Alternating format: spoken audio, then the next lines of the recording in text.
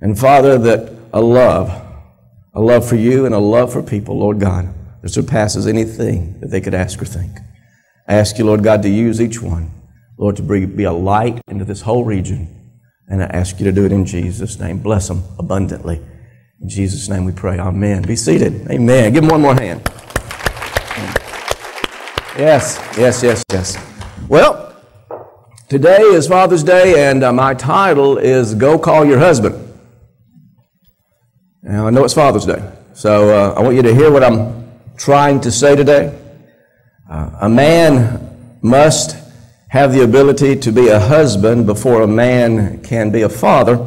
Now, I am aware that some of our fathers and some of you have suffered divorce, but I want to tell you that that does not disqualify you from having the ability to be a husband.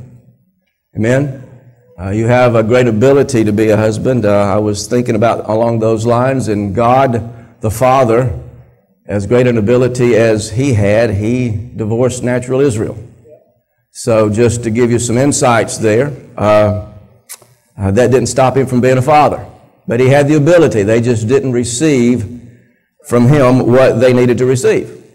So I want to tell you today that my title is Go Call Your Husband, but before the lesson's done, I'll change it. So if you have your Bibles, and I hope you do, turn to John chapter 4 with me. That's where we're going to be spending most of our time today. I have a couple of passages, scriptures, but other than that, you can jot them down and read them later if you'd like. But John chapter 4, and while you're turning, I'm going to pray. Father, thank you. Father, thank you for the opportunity to do what I get to do.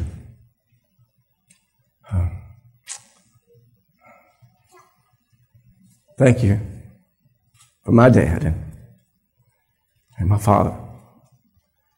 And Lord, I ask you to help me today as I attempt to minister to fathers and to men.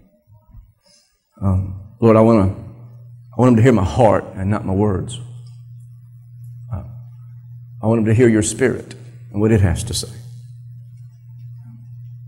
I pray I won't talk too fast or too slow, that I'll be interesting, but most of all, I'll be anointed. And that as I sow the seed, it falls upon soil that'll bring forth 30, 60, and 100-fold. And I ask you to bless our time together. Make it meaningful. Make it mean something. And I ask this in the name of Jesus Christ. Everybody says hallelujah. Amen. Amen. Well, I want to read you a part of an email that I received. I'm not going to read the whole email, but a part of it. And it'll be on the screen so you can follow along with me.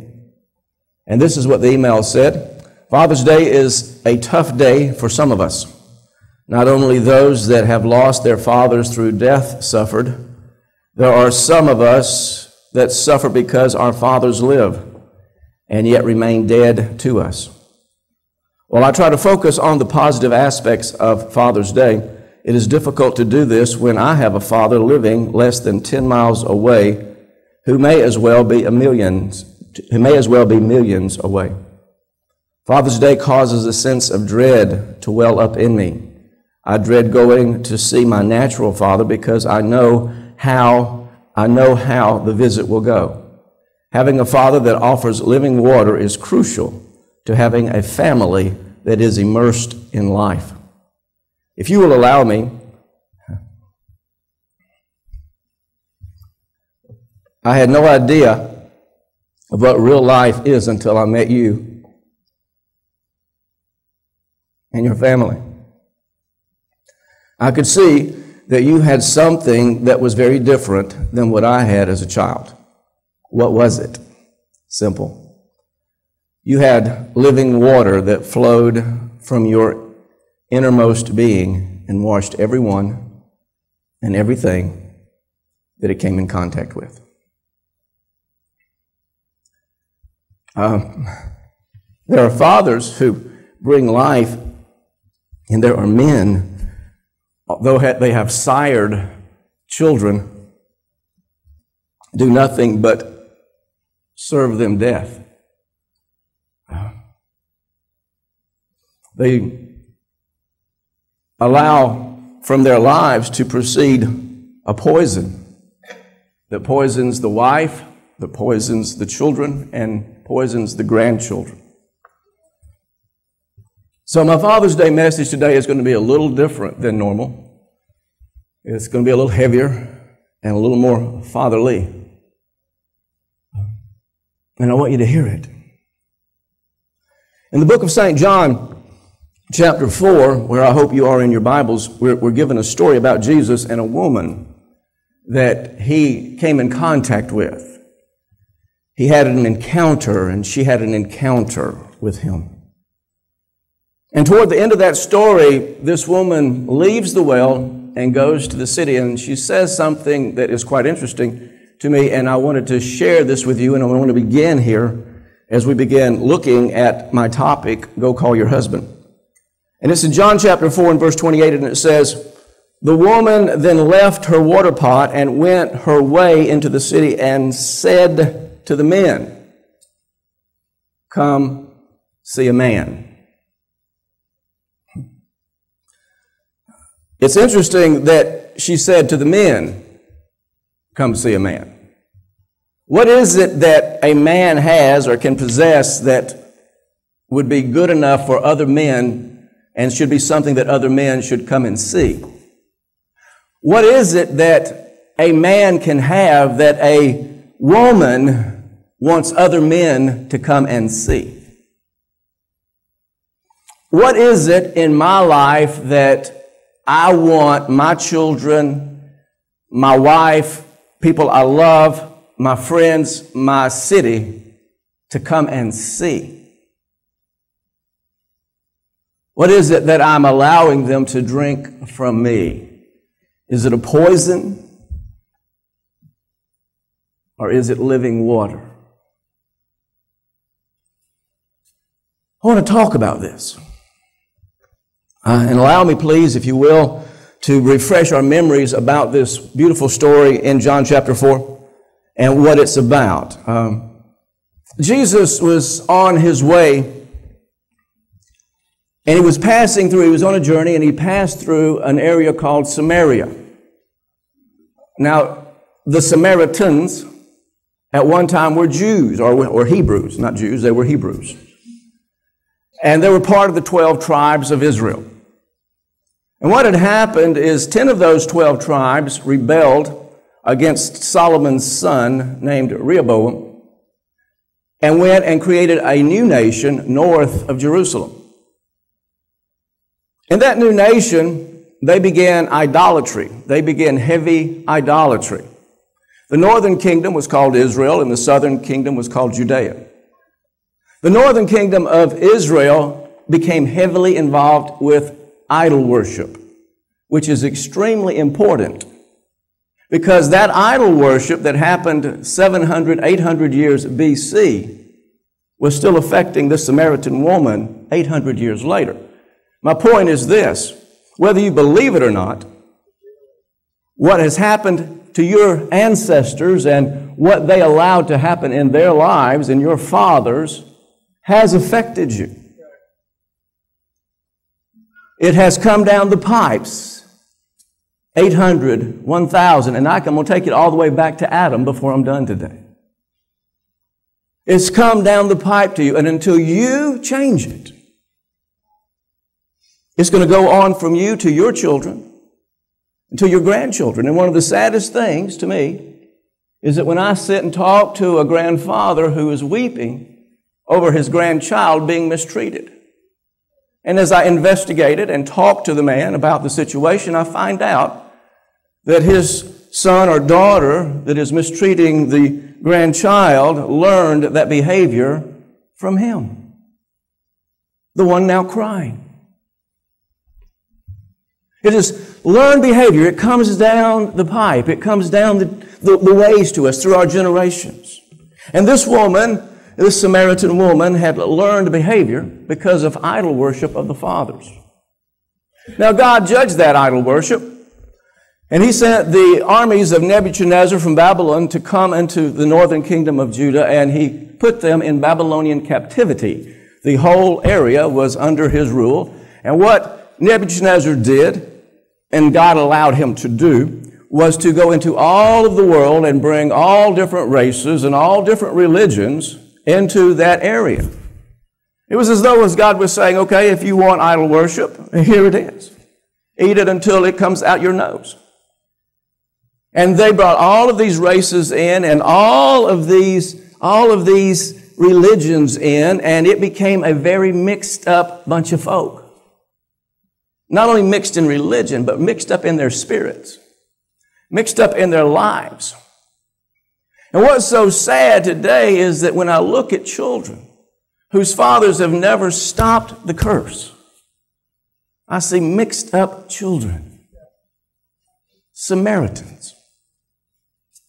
And it was through here that Jesus was traveling this day. And Jesus was traveling up through this area of Samaria, and he encounters this woman at a well that's called Jacob's well. And he begins a conversation with her, and he asks for water. Very simple introduction into an evangelistic outreach. Can I have a glass of water? And he begins a conversation with her, and then he immediately changes the natural conversation into a spiritual conversation, and he says, but if you wanted real water, if you wanted something that would never cause you to thirst again, never allow you to thirst again, then you would ask me for water. And he changes the conversation and begins to give her a mini sermon on evangelism or salvation.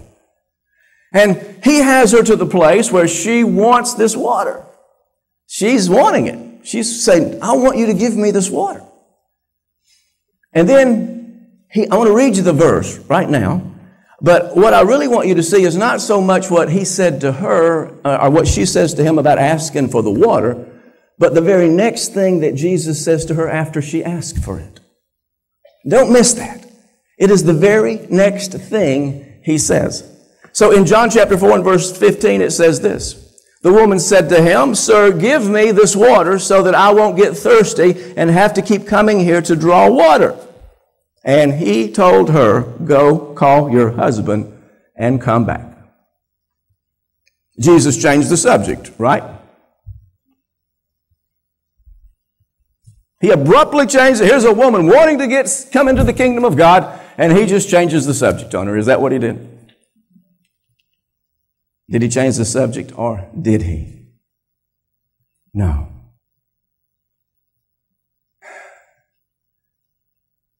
Sir, the living water for your wife and for your family is in you. This woman's living water had to do with her husband. Go get your husband and come back.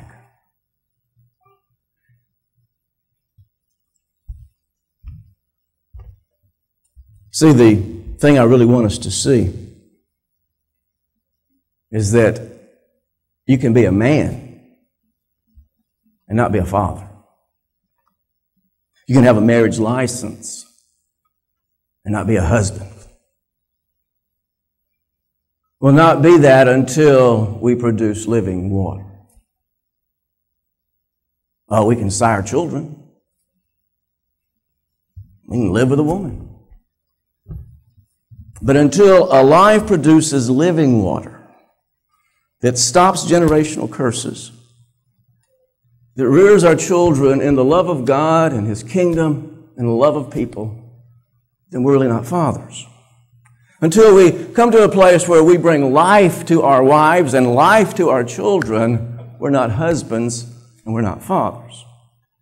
Now, I know this is the context here. I know this is exactly what Jesus is doing because of what He says to her. She says, give me this water. He says, go get your husband. And then what He says to her lets me know this is exactly what He's talking about here. The very next verse, which is verse 17, I'm going to read 16, 17, and 18, just right down the line here. Verse 16 again says, He told her, go call your husband and come back. Verse 17 says, I have no husband.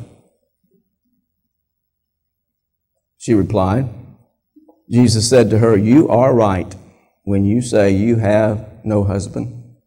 The fact is, you have had 5 husbands, and the man you now have is not your husband, and I capitalize these just to get the emphasis. What you have just said is quite true.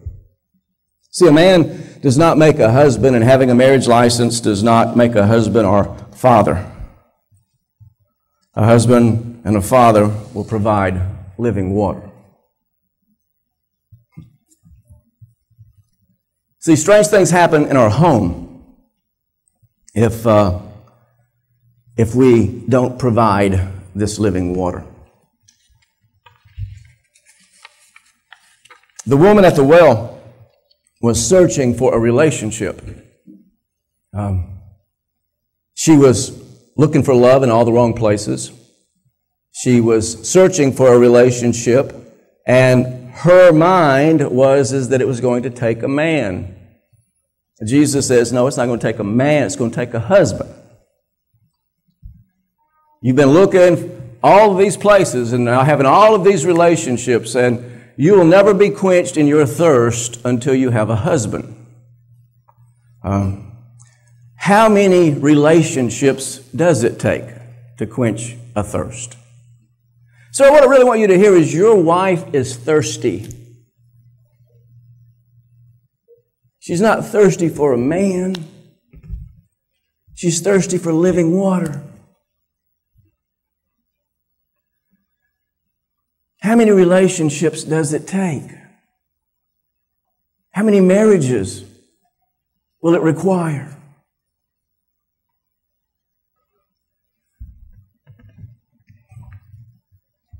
I want to make certain that we see this from another viewpoint as well.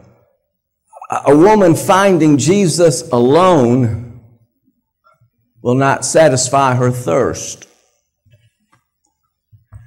Here's this woman standing at the well with Jesus Christ, the Son of God, but she's still thirsty.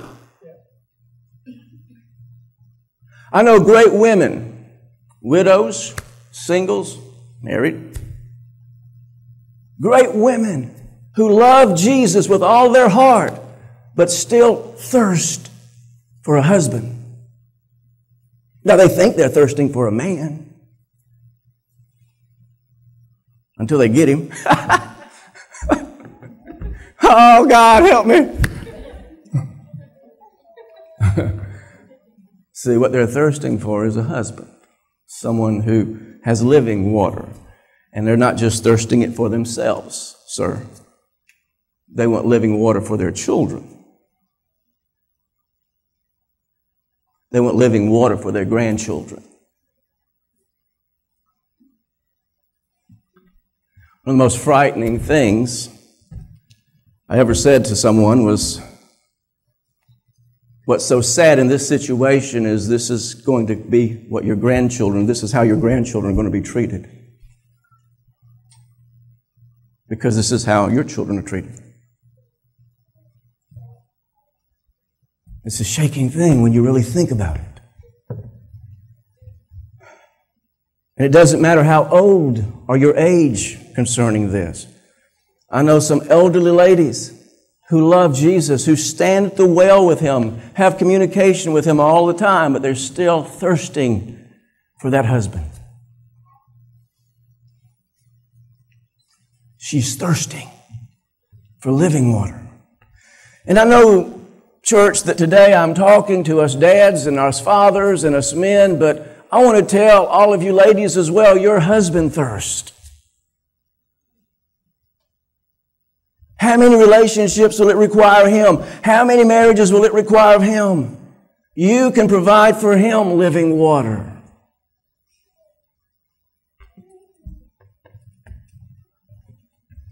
Go call your husband and come back, Jesus said. You see, it's the man and the woman coming back together to Jesus that living water is produced through. Now, let me take a moment here. Let everybody take a deep breath. We have fathers in Lifegate Church who diligently seek after living water, who are living water, and you diligently seek to provide a life so that your wife and your children and your grandchildren can drink from you. I am so proud of you. I tell people all the time, come and see a man. I'll be counseling with people, and I will tell them, watch this family, watch this man, watch this woman. If you really want to see what it should be about and how to live it, watch this. And I am so proud of you. I am so proud of each one of us that are really diligently seeking water that'll quench the thirst of our lives and our wives and our children and our grandchildren. Now let's try to get a little bit closer to the Father's Day part of the message. See, a man cannot be a father until he's a living water husband.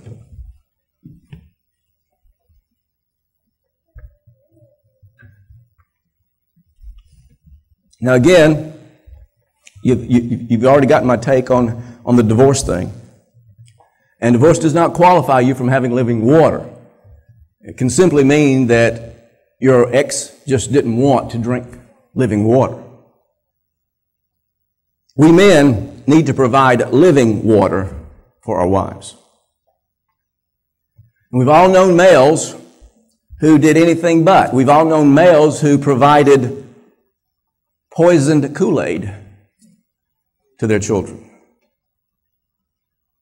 who flavored the poison and called it father or dad or husband. But actually it was just Kool-Aid, poison that poisoned their spirit and poisoned their soul, and sometimes abused their body.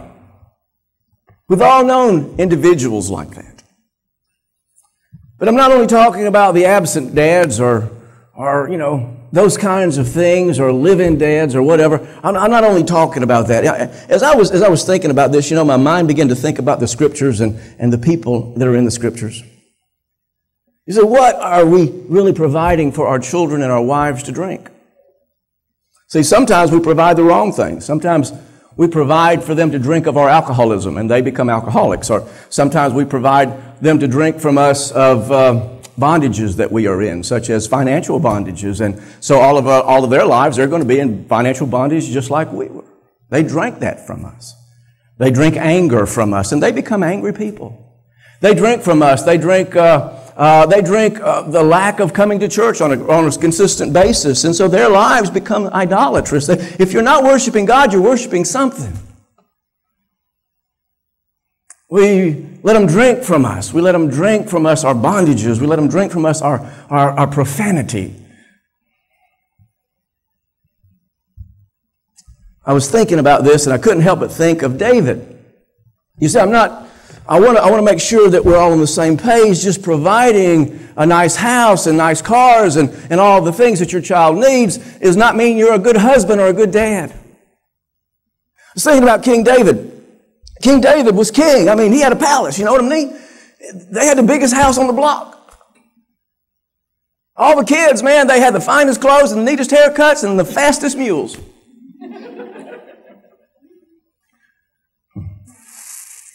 David talked a great game. Read the Psalms. Oh, love God with all your heart. Cry out to God. He talked a great game until you looked at his children.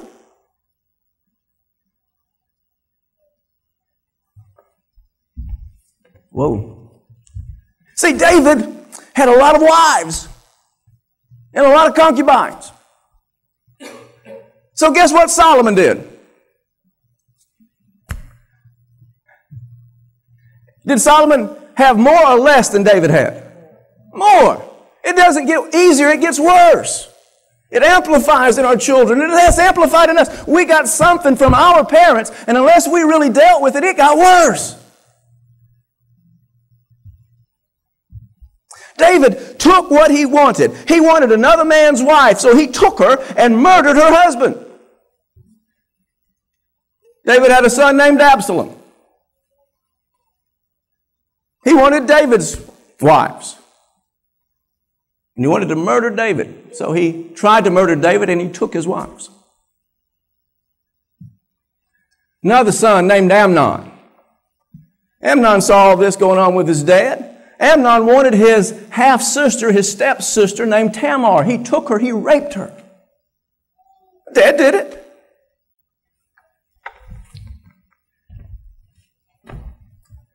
And this amplifies.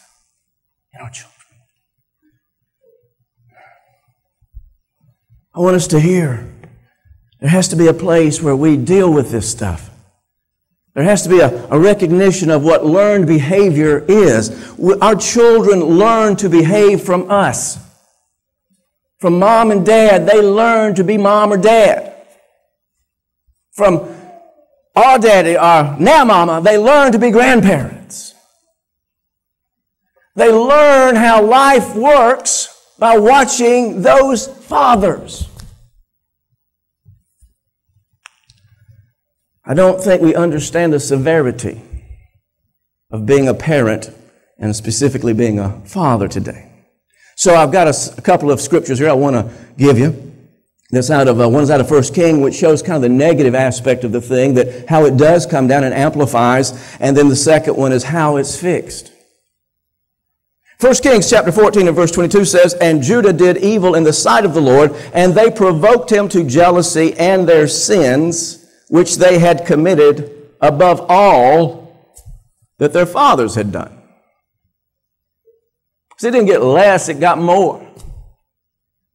Sins of the fathers is a biblical doctrine that runs from Genesis to Revelation. And then in Nehemiah 9:2, we find them dealing with it. In 9:2, here's what it says, "And the seed of Israel separated themselves." First thing you have to do is identify the problem and separate yourself from it. Separated themselves from all strangers and stood and confessed their sins and the iniquities of their fathers.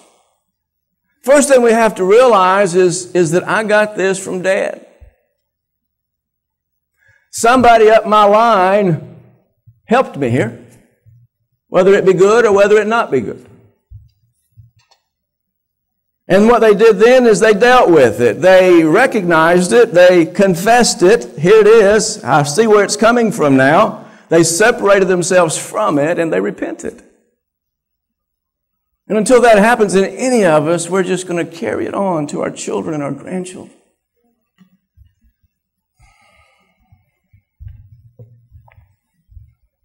Abraham had a fault. And his fault was he feared his life when he got around pharaohs and kings. And he knew that he had a beautiful wife and that they would kill him to get her. And so he would, as it were, pimp her, let her go to their harems. And you know what Isaac did? You know, Isaac did the identical thing with Rebekah, his wife. Some of you need to read the Bible. You'd be amazed at some of the pornographic stories that are in there.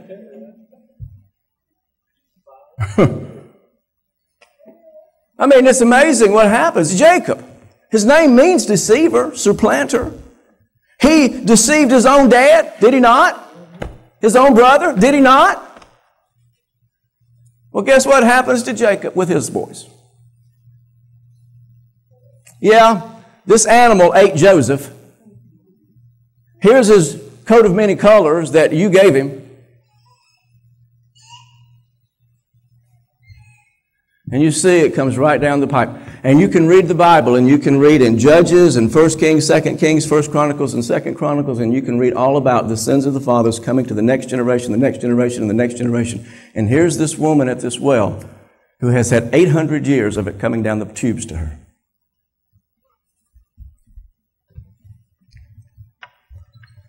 But just as sure as we can get the bad stuff from parents, we can get the good stuff. Joseph, the earthly father of Jesus, was specifically selected to raise the very Son of God. Now we understand that Mary was handpicked. Holy Ghost came to Mary, the angels come to Mary, but so did they come to Joseph. In fact, they told Joseph, "You will marry this woman."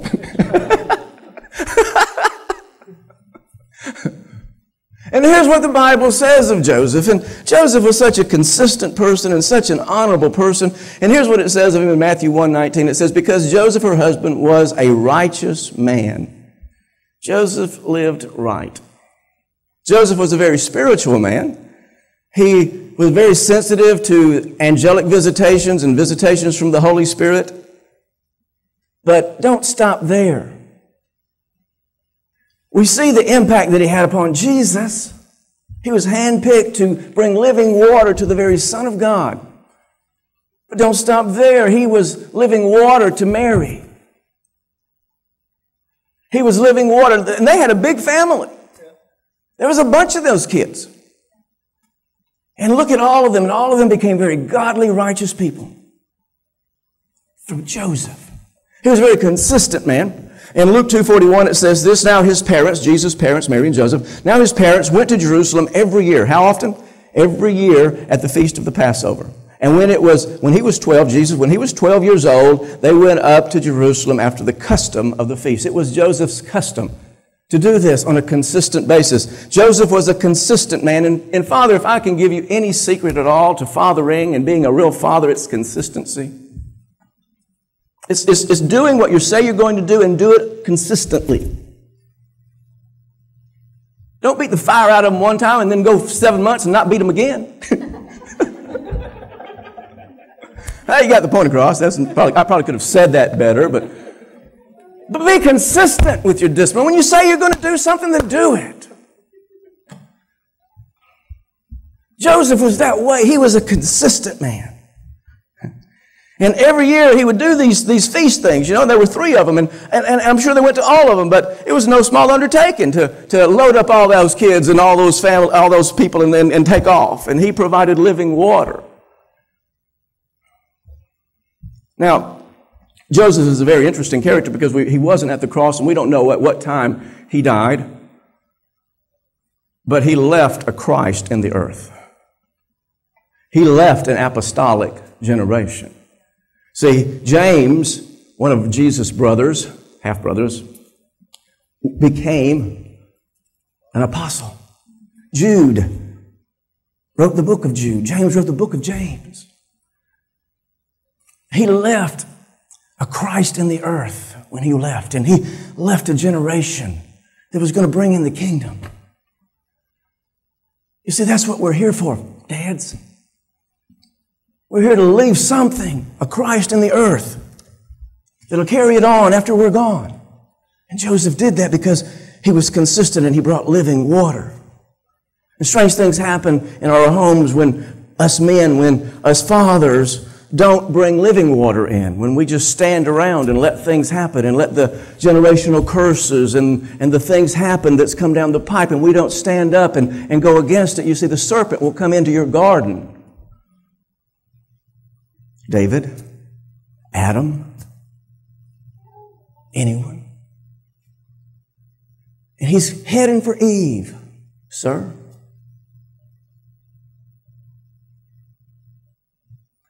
And he's going to give her something to drink that she thinks is going to quench her thirst. And all you're going to do is stand around? If you do, you're going to lose your garden. Cain's going to be birthed. And it goes downhill from there. And we can all look back and see that whatever that we're going through goes all the way back to Adam. And until we stand up and not give the serpent a place in our homes, we're going to lose our gardens. The woman at the well had been spiritually deceived, just as was Eve. Neither her fathers nor the men in her life ever gave her living water. They just gave her deception.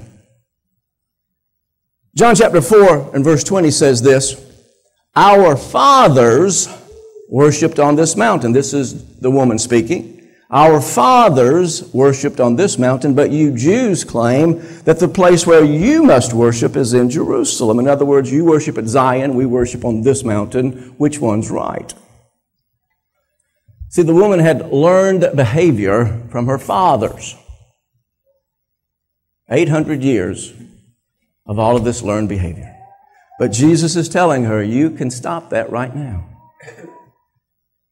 She had learned behavior from her dad, from her granddad, from her relationships, from the leaders of the city, from the men that she had acquaintance with, and no one gave her anything but poison. Finally, there's a man who's offering her living water. Come, see a man.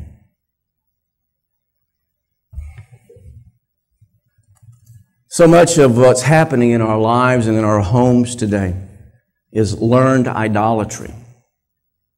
Just as this woman learned idolatry from her fathers, we've learned whatever that we have from our fathers as well. See, what we have is a generation of fathers that have come to us, and it turns into idolatry. We get hung up on the wrong things, and it becomes an idol to us. Oh, we don't go over on this hill and bow and worship and burn incense, perhaps. But perhaps money has become an idol to you. It keeps you from Wednesday night services or church on Sundays.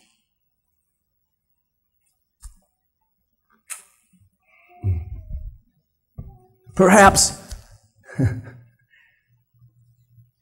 your children are drinking from you, talking about people, because that's an idol to you. And you feel like if you can talk about people and make others look bad, it makes you look better. Now, let's put those holy rollers down. It justifies me not going. And we create an idol worship, and we look at our children and they're so mixed up. And what we've really created was another generation of Samaritans. And until they have an encounter with Jesus, it'll never change. Jesus says, but we can change it right now, ma'am. John 4:23 says this, yet a time is coming and has now come. When had it come? Now. I want you to hear that. You can change it right now.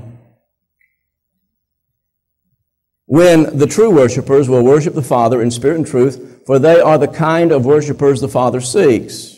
God is a spirit, and His worshipers must worship in spirit and in truth. I want to encourage all our dads that it can change right now.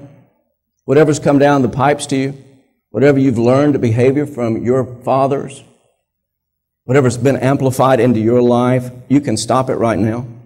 So worship's not only lifting our hands on Sunday morning and maybe falling on our face and those kinds of things that we do here on Sunday morning. Worship is what your children really see you do at home. It's what they drink of you. Jesus wasn't concerned here about how we clap our hands or lift our hands. It's how we really worship when no one's looking.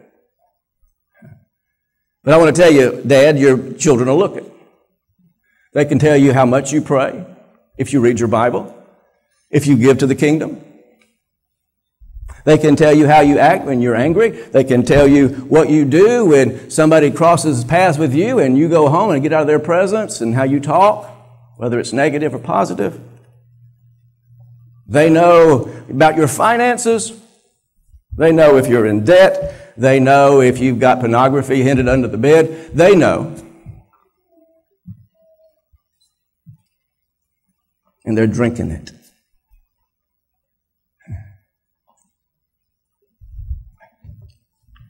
But it can stop right now.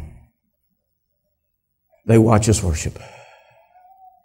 John 4:27 says this, and upon this came his disciples and marveled that he talked with a woman. Yet no man said, what seekest thou, or why seekest thou with, or while talkest thou with her? And the woman then left her water pot, went her way into the city, and said to the men, come and see a man, which told me all things that ever I did. Is not this the Christ? Then they went out of the city and came unto him. So we're marveling at something. We're marveling at our society. Our society has marveled us, and we've tried to become like the society, much like these disciples had. So these disciples were marveling because society says that you shouldn't be talking to this lowly little Samaritan woman. And they marveled at that, did the disciples. And they were missing the living water. What is marveling you? What marveled the woman was this man. Come see a man. Come see this guy who's got living water. Come see this guy who can tell you about life. Which one are we marveling at? Have we been so affected by society that we've lost what's really important? Are we missing it?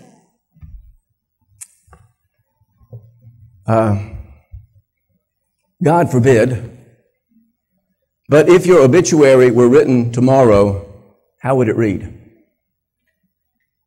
I ran across this week, and it was so good to me that I wanted to share it with you. So I want you to read along with me about this particular story. Toward the end of the 19th century, Swedish chemist Alfred Nobel awoke one morning to read his own obituary in the local newspaper. Alfred Nobel, the inventor of dynamite, who died yesterday, devised a way for more people to be killed in a war than ever before, and he died a very rich man. Actually, it was Alfred's older brother who had died. A newspaper reporter had bungled the epitaph. But the account had a profound effect on Nobel. He decided he wanted to be known for something other than developing the means to kill people efficiently and for amassing a fortune in the process. So he initiated the Nobel Prize, the award for chemists and writers who foster peace.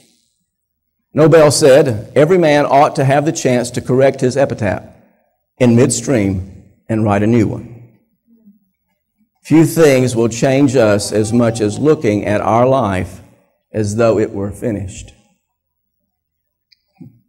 So, sir, if your life was finished, what living water have you left?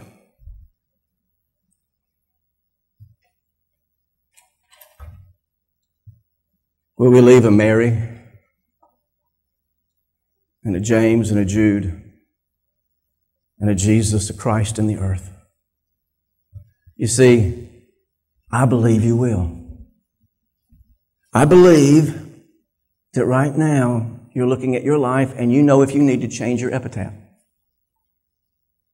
And God wants you to. And He says all you got to do is identify it.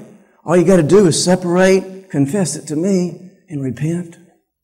I'll help you. I want you to. I want to bless your children. I want to bless your grandchildren. I want there to continue on after you a Christ in the earth, an apostolic generation who really wants to see the kingdom of God come in. I want you to become living water to your wife and to your children and to your grandchildren. Come see a man. Now, I want to end today with this thought. I want to thank our dads at LifeGate. Again, we've got the greatest dads. I know you, nearly everyone, personally. I know your life, and you desire what I'm talking about. You desire to produce for your family living water. And I know you're going to even help your epitaph as it is now. I know you're going to. And so I want to encourage you and I want to thank you not only for the living water that you bring to your family and to your children, but for the living water that you bring to this church and that you bring to this region. Every place you go, you touch lives. And I'm thankful for you. So I began the sermon with this title, Go, Bring Your Husband. But I want to change it. Okay, can I change it? I want to change the title now to Come, See a Man. Come and see a man. That's what I want LifeGate to be, is a place where people can come and see a man who has living water. And I'm not talking about an individual. I'm talking about a body of believers that can come and bring living water to a lot of families and lives. So how many of us are going to look at our epitaph and change it if necessary and allow God to really take us and use it? Would you raise your hand and give the Lord a hand if you're going to do that? Hallelujah. Hallelujah. Hallelujah. Shout to the Lord. Amen. Now, I know it's kind of been heavy. You still have me, right? I need to know if I need to, when I go out to shake hands, we just keep on going, or if it's okay to hang around.